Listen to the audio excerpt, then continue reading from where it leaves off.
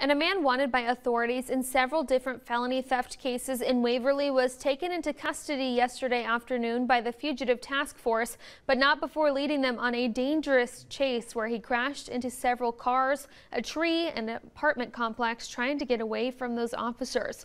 Now LSO says they are relieved he is off the streets. He didn't care about anybody other than trying to get away, and this was a good one to get under arrest because he was not going to stop his activity.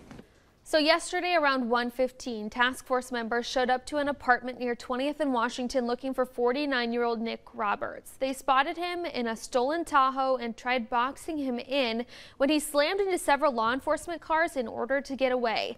The Tahoe was eventually found abandoned, but Roberts was later found driving a stolen maintenance vehicle from Egger Jr. Memorial Golf Course.